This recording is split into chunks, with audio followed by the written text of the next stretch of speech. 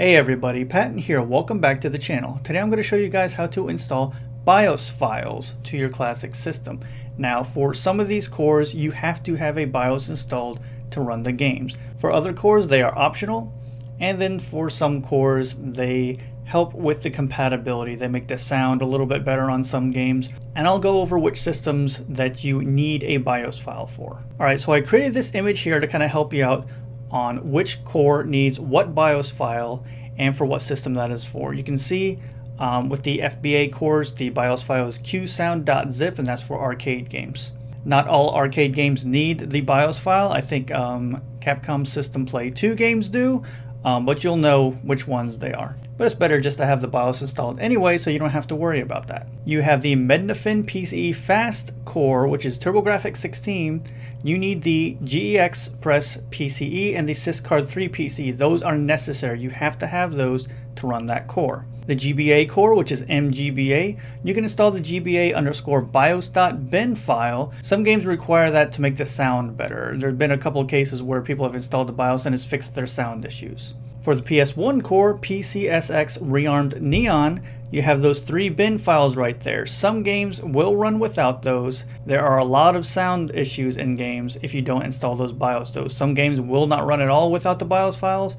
Some will have sound issues, but I would recommend installing all 3 of those files in your system.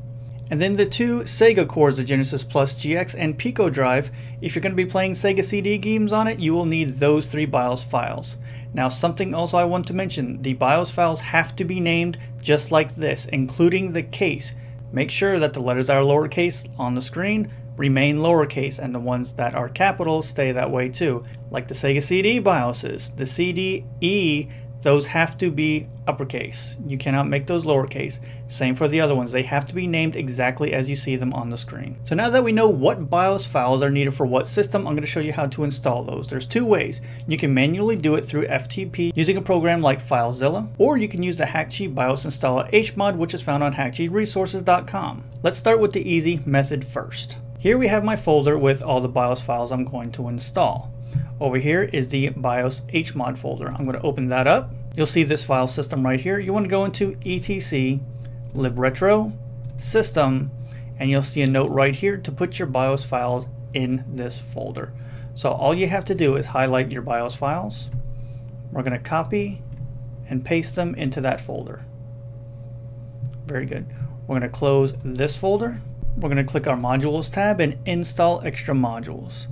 We're going to close this folder. We're going to take the Hakchi BIOS Installer HMod and drag it into this window here, and it should appear. So here we have our BIOS template. We're going to put a check mark next to it. We're going to hit OK. And that's going to transfer all those BIOS files onto our SNES Classic in the appropriate folder. So if you want to do this manually, open up FileZilla. Once again, you're going to go to etc, libretro, system, and right here is where you're going to copy those BIOS files.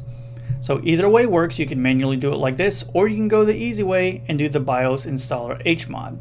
I personally recommend copying all those BIOS files over in case there's a core you didn't download right away that you have an interest later on, and you won't have problems running those games. So that's it for this tutorial. Make sure you keep stopping by. I'm going to show you how to do a lot more cool things with your Classic system. So thank you so much for watching, and I will see you next time.